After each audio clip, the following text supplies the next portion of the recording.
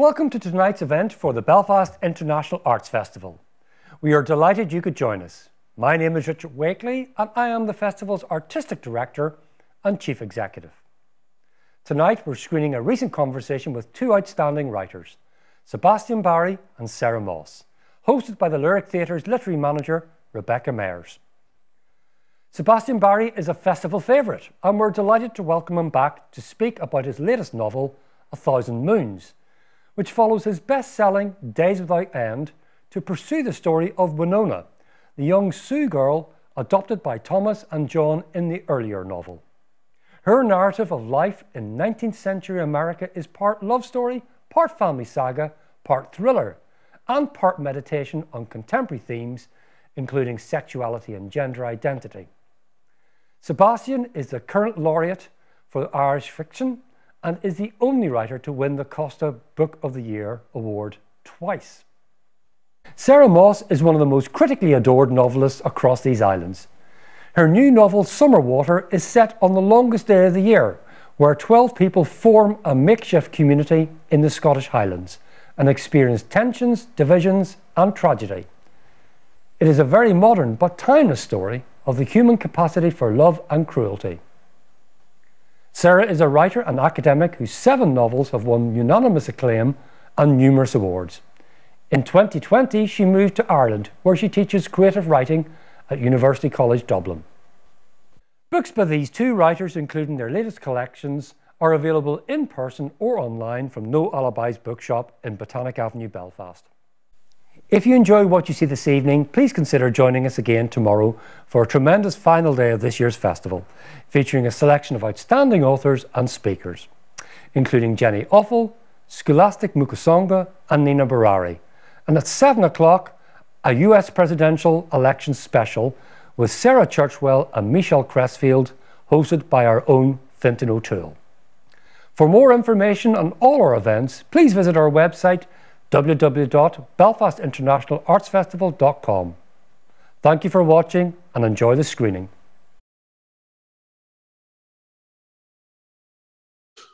So hello, you're very welcome to the Belfast International Arts Festival and this discussion with Sarah Moss and Sebastian Barry about their new novels.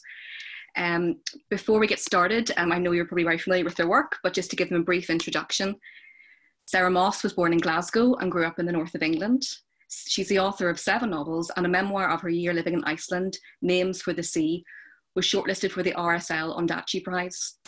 Her novels are Cold Enough, Night Waking, which won Fiction Uncovered Award, Bodies of Light, Signs for Lost Children, The Tidal Zone, all 3 of which were shortlisted for the Welcome Book Prize, and Ghost Wall, which was longlisted for the Women's Prize and shortlisted for the RSL Ondaatje Prize. Summer Water is her 7th novel. Sebastian Barry is an Irish novelist, playwright and poet, and he is the current Irish Laureate for fiction. His novels and plays have won, among other awards, the Kerry Group Irish Fiction Prize, the Costa Book of the Year Award, the Irish Book Awards Best Novel, the Independent Booksellers Prize, and the James Tate Black Memorial Prize. He also had 2 consecutive novels shortlisted for the Man Booker Prize. His current novel is A Thousand Moons, a follow-up to his acclaimed novel, Days Without End. So now that's over. My name is Rebecca Mairs. I'm literary manager at the Lyric in Belfast. It would be great to start, if you both wouldn't mind, if we began with a reading of an extract of your books so that people can get a flavour of what we'll be talking about. Sarah, would you like to go first? Sure. I'm going to read from near the beginning of Summer Water, and we're with a character called Justine, who is a middle-aged mother of 2, getting up very early in the morning to go running before family life starts. She left her kit ready in here last night. Yesterday's knickers. They'll be in the wash as soon as she's back. The moment of fear as she fights to get her elbows through her sports bra. One of these days, she thinks, one of these days a woman is going to die doing this, or at least dislocate her shoulder, and it'll be worse getting it off all wet. She probably doesn't need it anyway, the special tight bra, but they always say you must, however tiny your tits, or terrible things will happen. The thing about running in the rain is to wear as little as possible. Your skin's waterproof and it's layers of wet fabric that make you cold, not to mention the chafing. Capri leggings. She's not shaved her legs, no point in this weather. but any other loon out there in this rain will have better things to think about. Both hands to ease the door handle. Stop at the children's door to unravel 2 sets of breathing. Dither about whether to take the one key, leaving them locked in and needing to go through the windows in a fire, the windows being low and easy to open, and there being no plausible cause of fire just now. Or leave the key, meaning that she can't lock the door, and there are 3 beloved souls sleeping undefended in the woods, or at least 2 beloved souls and 1 mostly tolerated one. Fire, she thinks, is more likely than murderous nutters. You do hear of psychopaths hanging out in holiday parks, but only in America. And the good thing about being at the end of a 10-mile single-track road is that the getaway options are crap. Unless, of course, the nutter plans to hide in the woods until dark. But there's not much dark this time of year. And wouldn't the police bring dogs? Or he could swim across the loch, at least if he thought to bring a wetsuit. Or she. Women can probably be serial killers too. Wasn't the one in Japan? Though that was life insurance fraud more than sadism. Not that it makes much difference to the victims, though a fraudster probably kills you faster than a sadist, so maybe it does. You'd need to get into the wetsuit before embarking on your murderous games. Not something you want to be doing between committing a crime and leaving the scene. Even worse than putting on a sports bra. Jesus, look at that rain. There's almost no point putting clothes on for that. If she'd brought her swimming costume, she'd wear it. One thing, it can't keep up like that all day. There can't be that much water up there. She sits on the veranda to fasten her shoes, to adjust her armband and choose her music. She should probably run mindfully here, listening to the wind in the trees and the lapping of the water, and any birds deranged enough to attempt flight in the deluge.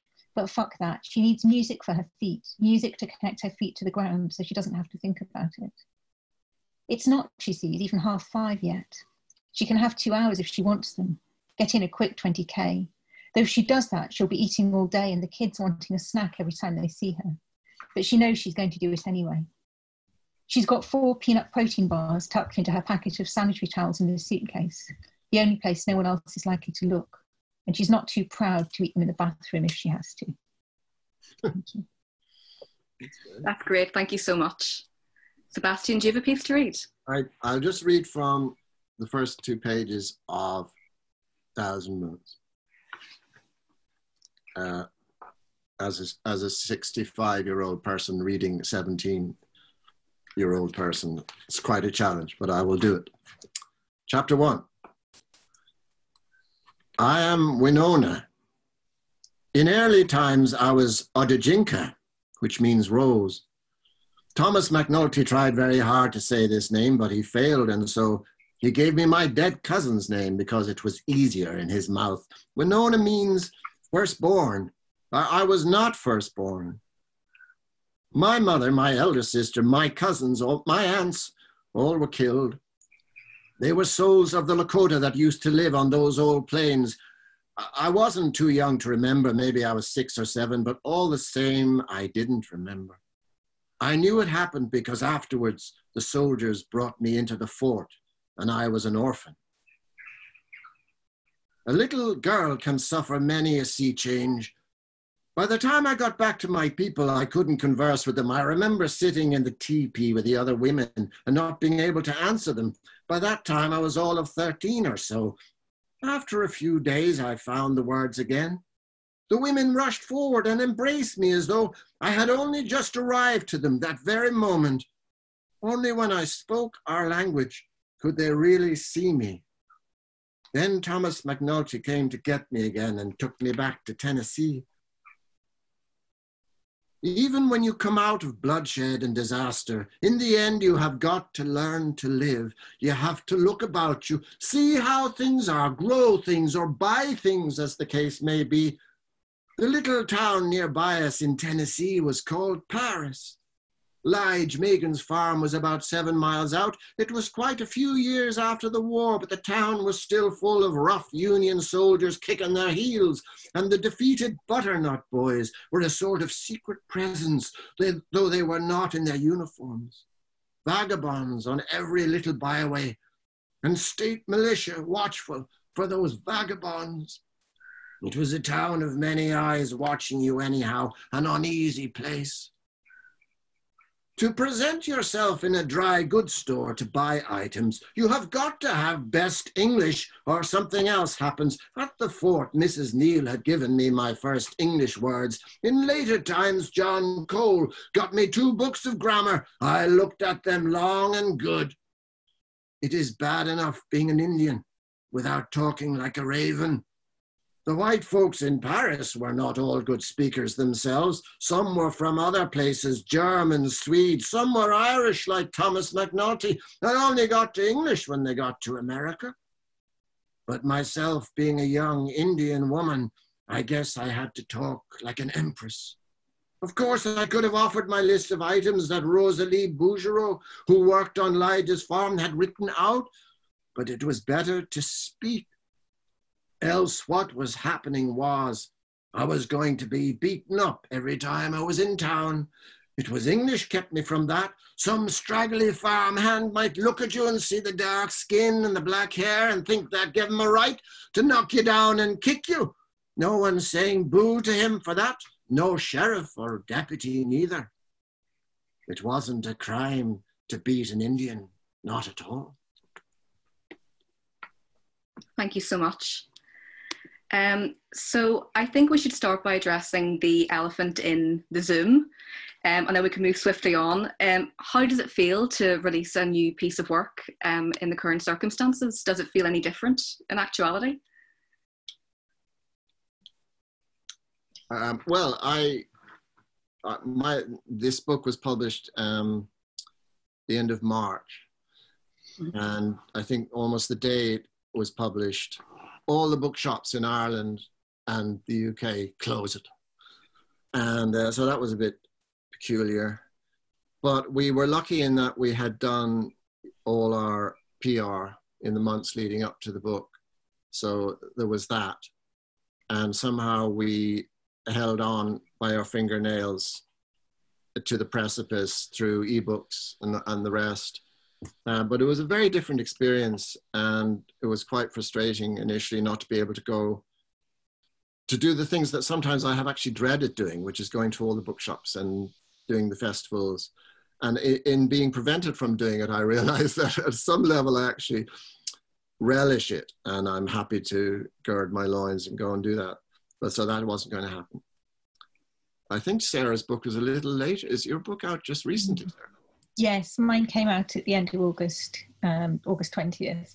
So it was a bit different, but also, people have been very, very good at putting together online festivals, and I'm deeply grateful for all of that work. And as I teach online, I can imagine quite how much effort it is to take something like a festival online.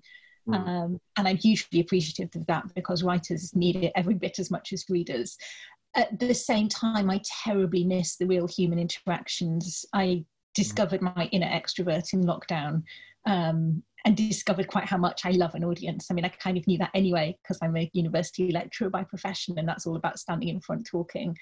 But I've terribly missed those contacts, and there's no substitute for them. The online stuff is amazing, and it gets to lots of people, and it's wonderful that we have it, but it's not the same thing as being in a room together. No, I miss the terror of going to the place and imagining 3 people and trying to be mensch enough to get over that, and I'll do it anyway. And, as an old theatre person, and then just standing in sort of secretly in your private self behind a screen maybe, and then walking forward and hearing that beautiful noise that an audience makes just as a group of human creatures. And then the heat that comes off a crowd of people, the benevolent heat. I miss all that. I didn't even know I missed it. But these are reasons we do these things. And all the festivals, it seems to me, have been very noble. And they don't mention the sense of bereavement I think you feel from the loss of those things, because they're too noble and good. But I'm mentioning it because there is a sense that people have been almost ridiculously brave, and, as you say, putting these festivals back into, at least into the ether. Yeah. I miss being able to make people laugh, and that sense of the audience reaction, and the way you can read a room and you can feel a mood and you can take it and make something of it. You can't do that online. And making yourself yourself discovering something as you read it, maybe for the first time. Yeah. That'll only happen just when the book is published. I've never read anything aloud, and then you go out and, yes, you find it's funny in places. You had no idea. Having your children haven't told you endlessly how unfunny you are in every way. And then suddenly you think, oh, well, not completely, kids. There's this. And then maybe when you're a little bit moved and they're moved, that's something too. And then the line afterwards, the people who come up to talk to you, Sarah, isn't that wonderful? And the things people say, and you're on your best behavior. You'll never be so good in that moment, like in the childish sense. And everyone is on best behavior. And people say things to me that cause other books. You know, it's important. Yeah. It's important because, I mean, they're telling us now that in 5.2 billion years there won't be anything. There'll be no Earth. That makes it even more important to have the heat from the audience. If we're only going to be around for another 100, 200,000 years, I would be surprised if we're around in 100 or 200 years. That might be a bit ambitious. Yeah, you're right. Yeah. Maybe 50 years. Yeah. That's so perceptive. Like the idea that we kind of are missing even the things that we thought we dreaded. We actually we miss that. And also, 100% that idea of kind of communion, of congregating, of being in a room together, and the invisible exchange of energy that happens within that. But I just wanted to start with that, just acknowledge kind of the circumstances in which we otherwise should probably be in a room together on the lyric stage, maybe discussing this, but here we are on Zoom. But I would love to kind of dive into discussing kind of the work, if I can, because I suppose, having read them both now, on the surface, your novels do seem very different in terms of setting and story and voice, but very quickly I noticed common themes and echoes emerging between them. They're both set in volatile societies. A Thousand Moons is set in post-Civil War Tennessee, which was in itself kind of split along Union and Confederacy lines. And Summer Water is set now in post-Brexit Scotland, which is similarly split. Civil War England, you don't know. Yeah, exactly. Yeah, and in Scotland as well, it's split both in terms of EU and independence. So I kind of, just the obvious question, I wanted to ask, like, how far are you affected by, or was your writing formed in response to the current political climate? Sarah, if you want to start, so that'd be great. Certainly mine was, and I think writing always is actually on some level. I mean, often on levels that are quite hard to find, but we live when and where we live, and that shapes everything about how we think and how we read and how we write. I didn't want to write a Brexit novel, but I don't think those anxieties about foreigners and outsiders and identity are limited to Brexit. I mean, in some ways it would be easier if they were, if Brexit was simply a local problem rather than a symptom of a much wider crisis. That would be less frightening. But in some ways, Summer Water is just a book about the stranger coming to town and how the town reacts. And towns react differently in different times and different places.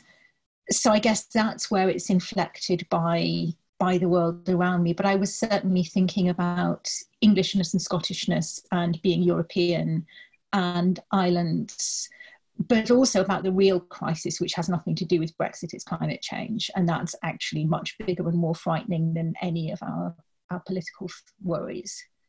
Mm-hmm. I mean, if I can, maybe I'll come back to that point and kind of, Sebastian, maybe put that question to you about how far you were informed by current circumstances. Well, we live, this is responding to Sarah in a way, but we live in, deeply privileged society. A lot of our ideas of normality are actually exceptionally privileged ideas. The natural state, the problem of the world vis-a-vis borders is the fact that we created them. The natural condition of the human creature is moving on to a new place. And actually it defines to a certain degree all of the history of America, for instance, but all other history too. If you consider the 3 or 5 women in Africa who are our original great mothers, we're all the descendants of those people, and all modern humans as Mr. Dillinger says in On Canaan's Side, one of my books, he says, the good news is we're all the same family. And the bad news is we're all the same family, because families are such trouble. And this effort to stand on borders and say, oh, no, not you. Oh, no, you're not like us, or you're going to destroy what we are, is so nonsensical at the DNA level that it's worth repeating. I mean, if you accept that we're all the same, all modern humans on the earth come from the same origin, then nothing makes sense. The problems in the north of Ireland, the problems in the Middle East, it's all a thing we've made up for ourselves to torture and other people. You know, there is no they in human discourse, there's only we.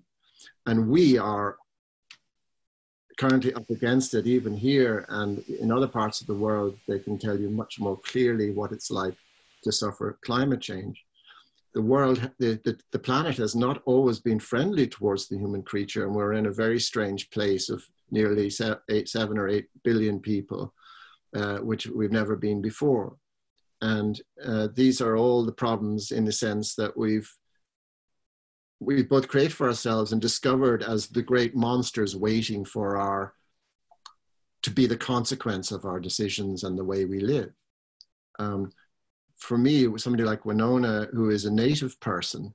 And the point is, we were all once native people, you know, especially in Ireland, it's very clear. But a native person is probably the most important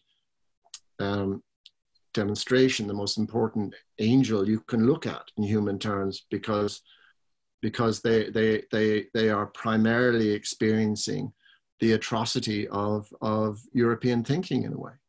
So that's where I am with that. But I mean, it's, as Sarah says, you live in your own time of place, and that affects you without having to really concoct a politics. I wouldn't say I was a political person. But just to pick up there on something Sarah kind of mentioned from the get-go, and Sebastian, you picked up on this idea of kind of climate crisis, which is kind of being the fundamental kind of urgency behind them. I think in both of your pieces of work, the landscape is presented as slightly sinister or hostile. It's very much like a living, breathing thing. It's a character in its own right. And Sarah, you have these little beautiful vignettes interspersed in between the streams of consciousness, the interior monologues that kind of really kind of bring that to the fore. But it's a view of nature that is robust, it's assertive, it's unbeaten down by humanity. And yet, as you referred to in Summerwater, the climate crisis is very much uppermost in the minds of some of the characters, in particular, the younger kind of teenage kind of characters. I think this is a really interesting contrast. So despite the characters' concerns, there's a sort of a sense of humans are the ones on the losing team. So I'd love to kind of delve into that a bit more, because nature is so prevalent in both of your writing, but yet it's a very kind of hard nature. It's not something it's kind of fighting back, I suppose.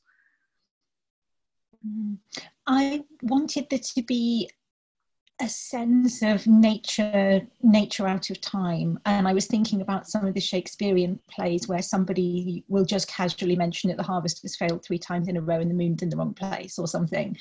Just that sense of things being out of kilter and not running properly, which I think we all have at the moment. You know, as we observe the weather, we've just had a few days of completely unseasonal sunshine and warmth here, which is great, and we all like it, but we all also know perfectly well what's going on there. And I've been joking that I used to swim in the Irish Sea as a teenager, but climate change hasn't warmed it up enough since then. But it's always there, and we don't actually do very much about it, but we know about it. I've said before that I don't think it's the work of fiction to halt or prevent climate change. I'm not interested in writing as a form of activism, but one can't but note it. I mean, that's all I'm doing. This isn't a book of climate change activism, but it's a book that can see that the climate has gone wrong, and that we all know that, and none of us are doing anything about it because the scale of the thing is too huge for individual action. And that wasn't a decision I made. It's just how it is. I mean, if you set a book here and now, that is the case. So it wasn't that I thought, now I'm going to write a novel in which there's climate change. I'm just writing a novel set in the first quarter of the 21st century. And Sebastian, is that something you have a consideration of in your work? Because especially with this novel and its predecessor, which it is kind of a semi-sequel to, this idea of like the natural world being kind of untamed and incredibly dangerous. Well, the adventure of writing Days Without End was going out somewhere with the characters where, you know, there's no littles, or if you don't find your food, you're just gonna die. And there's big weather all the time that's either going to freeze you to death or burn you to death. You know, as I say, our idea of the world being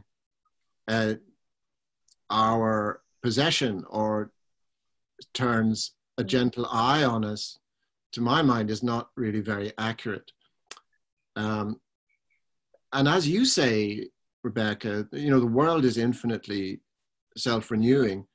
If you consider the first extinction a few million years ago, when 90% of the life forms disappeared, and then consider what was put in its place, there is an argument to say that while we are causing this extinction, and maybe our own extinction, something will replace it. And therefore, if you're disinterested, as Matthew Arnold recommended us all to be about everything, you could just gaze upon it and say, well, it'll be a very painful moment for us all at some point, but nevertheless, the earth itself is secure in her doings. I mean, that's slightly Marcus Aurelian way of looking at it. But again, in writing about Winona, then in A Thousand Moons, she's a person who has lost everything already. All the things she knew and all the places she knew have been removed from her. And the European soldiers, if I can call them that, the American soldiers, inverted commas, have done that. So she's already in a position of after loss. And that's why she's saying, even when you've been through this, you have to learn to live. And I think in that example of somebody like her are ways to live. And that's all a novelist is ever writing about. You know, whether you're Trollope or Hulbeck or whoever, it's really about how we live. And many movements of literature have noted the futility of living and has made beautiful works of art even out of that. We are trying to call things that are inimical to us by friendly names, you know, and it's a losing game. I say it's beautiful weather here, and Sarah points out, well, that's probably not a great sign, you know. So we have that, but as long as we can live and breathe, it is all a wonderful moment to be a novelist, isn't it, Sarah? Because the whole sense of doom, and of course coronavirus is linked into this great loss of species and great loss of habitat. I mean, we can only sing as obedient citizens, not of a country, but of a planet. We can only sing all the brighter in the midst of this. That's all we can do.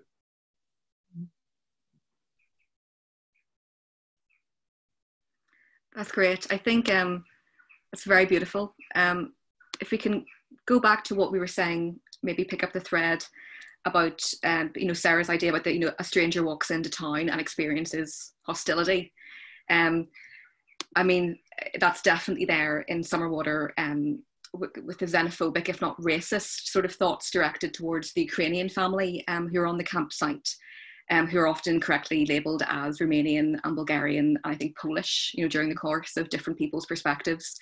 And arguably, and you can argue this, it's probably more prevalent in the attitude towards the English on the site in terms of this kind of Brexit betrayal. And it's very, very clearly there also in A Thousand Moons. Ironically, in the treatment of Winona, who is native, who is not an immigrant, who is not a newcomer, who's been there the entire time. Well, I think fundamentally, you know, and let's talk about this, but I think the sense that I got from both pieces was that they're ultimately hopeful because they deal with the reality of us having to come together in makeshift families and communities, and the challenges and joys of how we actually exist together. So in a way, I wanted to ask, are you ultimately hopeful? I find myself increasingly suspicious of talk about hope. And I'm not sure it's a helpful idea in as much as it's a gesture towards a kind of happy ending or a happily ever after, which you don't find in real life. I mean, that's something fiction can give you sometimes, but I don't think that's one of the differences between fiction and life. So I think I wouldn't say I'm hopeful. It's a moment where I find myself quoting John Updike, who is somebody about whom I feel enormous ambivalence because I think he does beautiful sentences and horrible gender politics. He says optimism is not a philosophical position, it's an animal necessity. And I think that's right. I think in the face of all of the very strong evidence for pessimism and hopelessness, that's not actually functional. One can't live like that. And I think, you know, come the final moment, I'm a pragmatist. So you have to proceed as if there's reason for hope, even when you know that there isn't.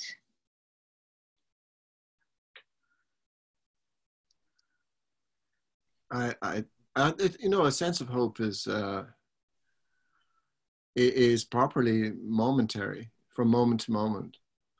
You don't have to be blindingly hopeful the whole time. But what I have found in my own life, having suffered mildly from depression and the opposite of hopefulness, what injects me with something, I even call it hope if you like, but and hope maybe is as close to human joy as we need to come, is just the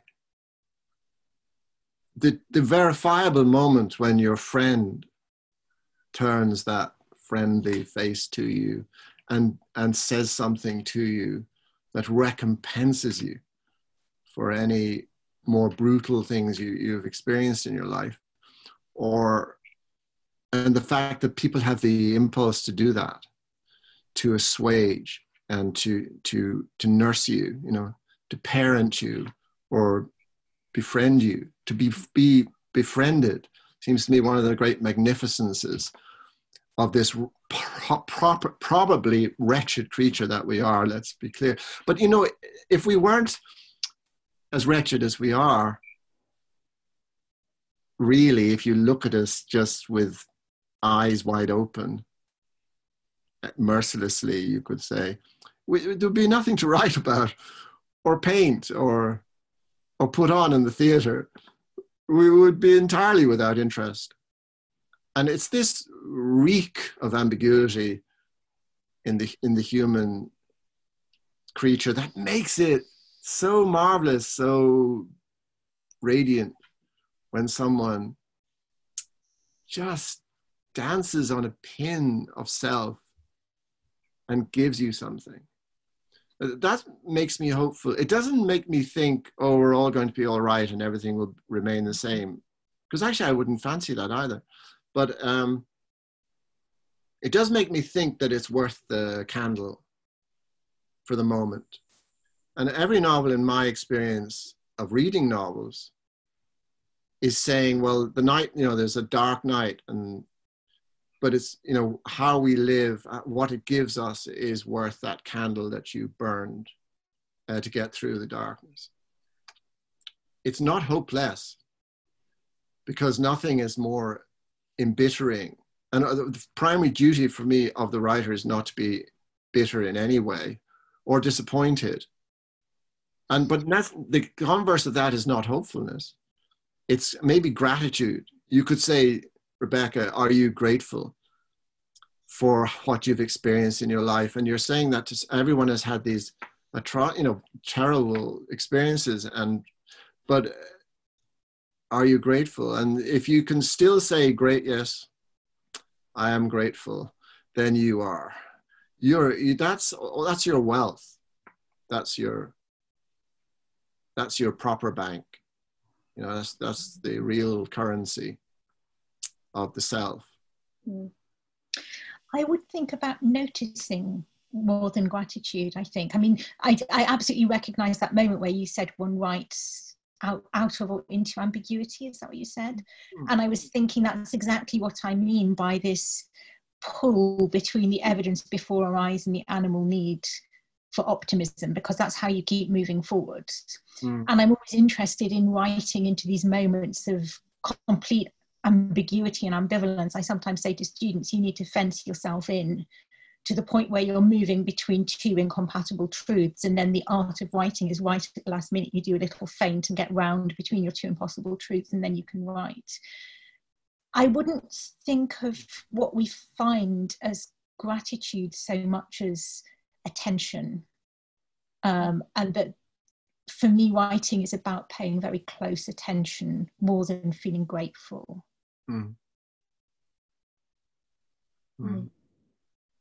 So interesting. And I kind of, it comes back full circle to, I think, the very first comment about this idea of putting up borders and demarcating territory and, you know, marking out otherness as being something really, well, nonsensical, considering where we all come from, but also quite primal. But then this idea of connection and hope and the desire to connect with other people, they're kind of twins, and they're both sides of the same thing. And I think they kind of go hand in hand, that because we have this impulse to create fences and borders and boundaries, then we also have the need to connect, and vice versa. Because we have the need to connect and reach out, we also sometimes need to protect ourselves emotionally. So they kind of go kind of hand in hand, and it's kind of this constant oscillation between the two of them. But I think it's really interesting, the comment about attention, about the writer being there to note things. Yeah. Just leading on from that, you both seem to have write with like such profound empathy. It's, you know, in Summer Water in particular, you're occupying the minds of multiple characters, often with radically different perspectives and perhaps different points of view than your own.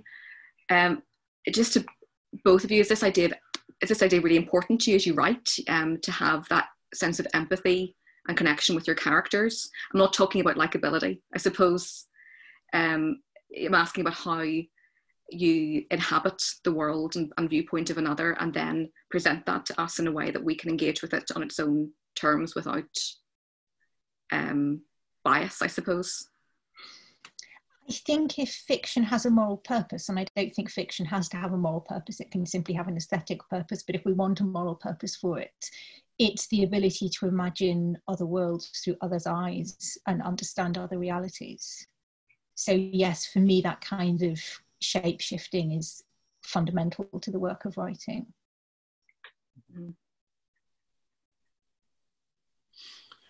Yes, I'm thinking, you know, it's funny how one feels able to talk about writing when one isn't doing it. Because when it's almost a betrayal of the confusion you feel when you're working, and the sense of possession, and or the possession you long. I mean, you long to be replaced by your characters, as it were, as you're writing them, so you're not getting in the way. But it's not.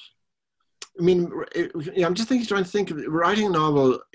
It's that moment when the Titanic is going down and you've been let down into the lifeboat, and you're not going to be immediately complaining about the other people who've been rescued, and you might be looking around with horror at people who haven't been rescued.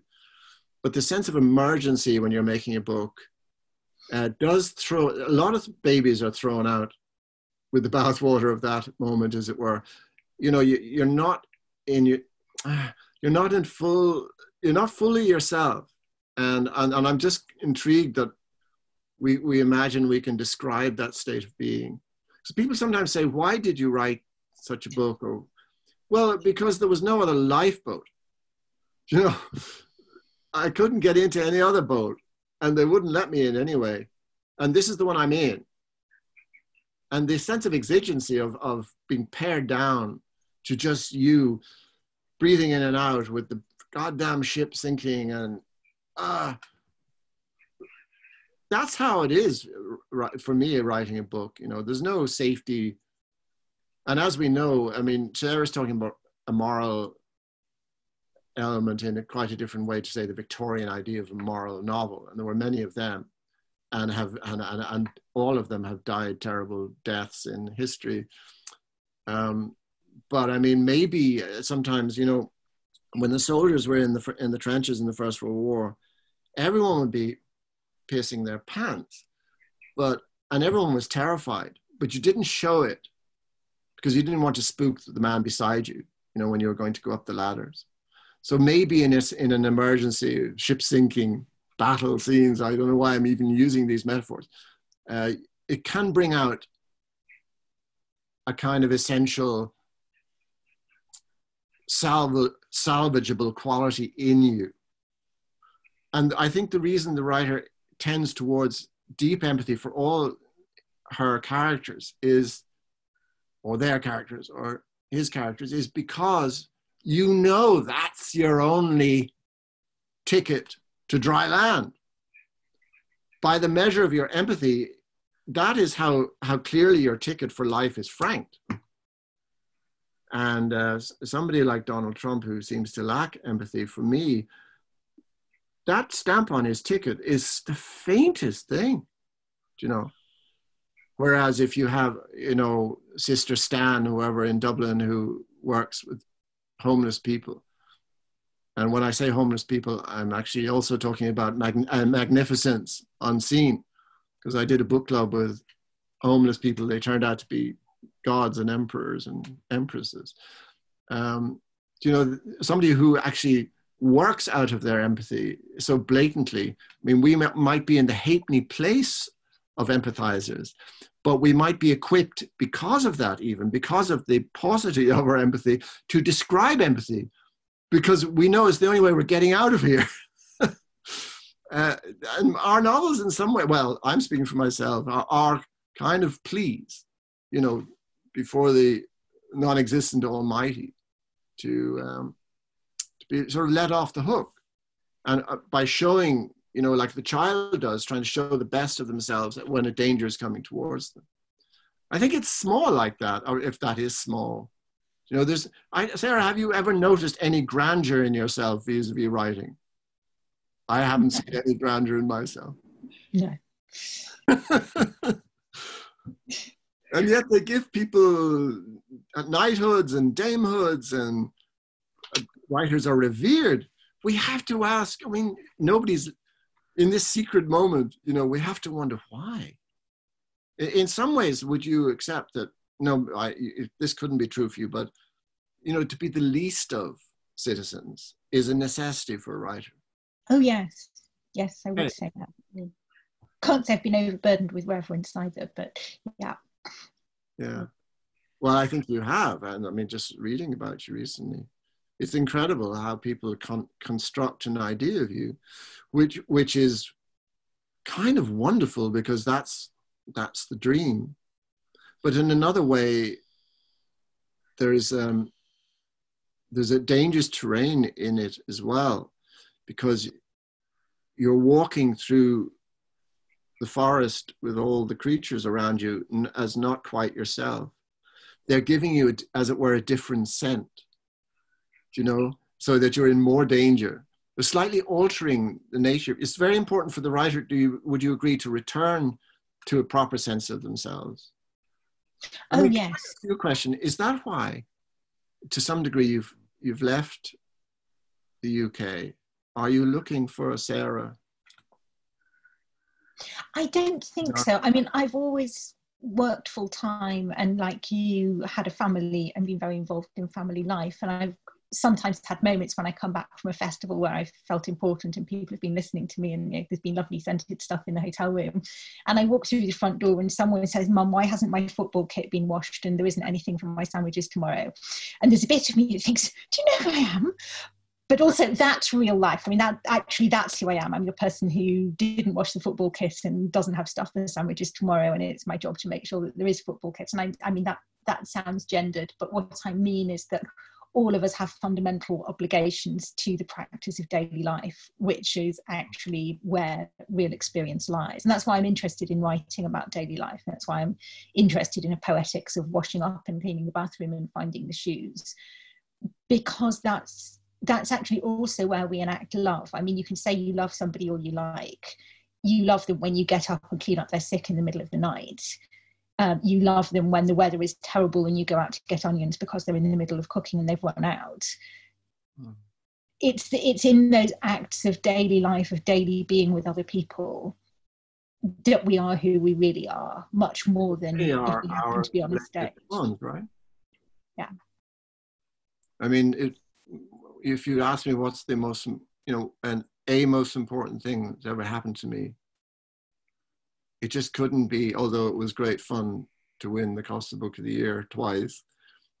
But I would think more that moment in the summer dark of North Great George's Street in Dublin, when Coral, my daughter, was maybe a year and a half, and her twin, Merlin, in the cot as well.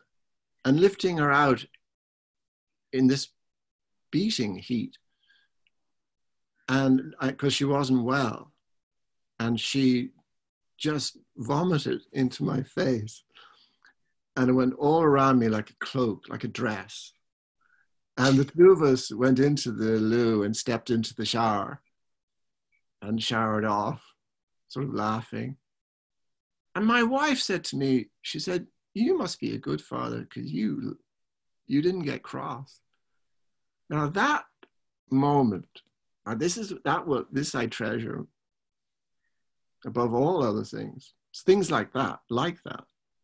And if we have 10 of those, Sarah, we are giants.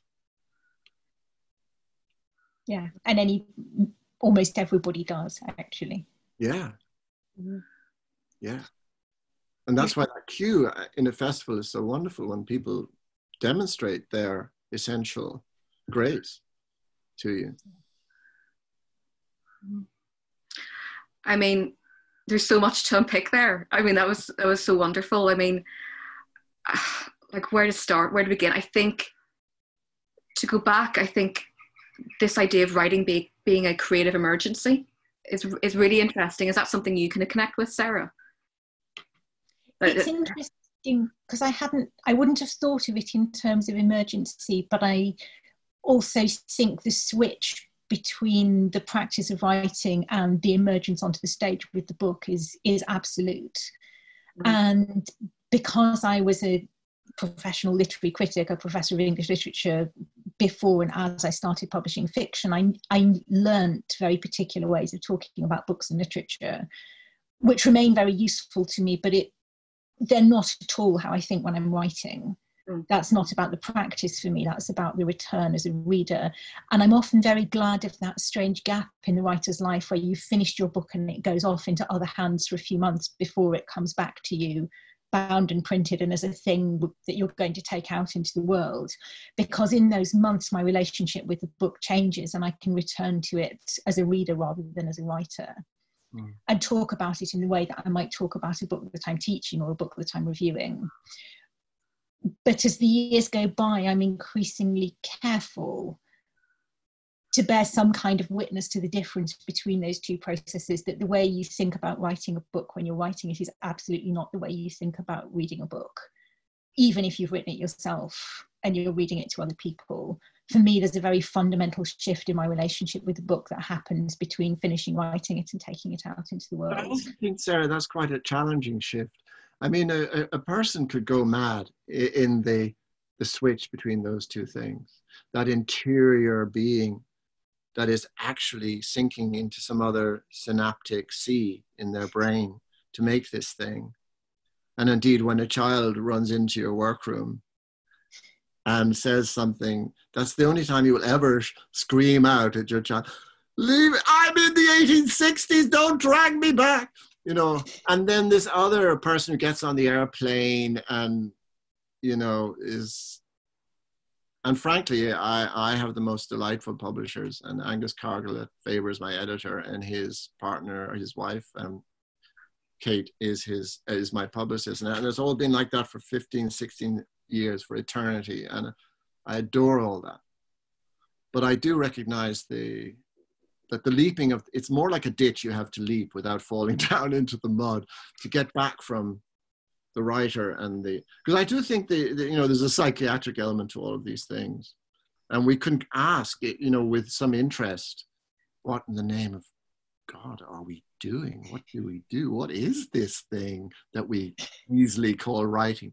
And professor of English, but what's that? And can I ask you, do you mind, Rebecca, if I ask, since you are, who are your mothers and fathers of your writing? I mean, let's say that they're probably all dead, but I mean, Trollope and Conrad and Eliot George Eliot would be the ones for me. Mm-hmm. Who are your secret family that you concocted for yourself when you were a young writer, maybe? I think I'm deeply formed by the 18th and 19th century, which was both they were both the books that were around me as a child. I came from a fairly academic household, but not a household of readers.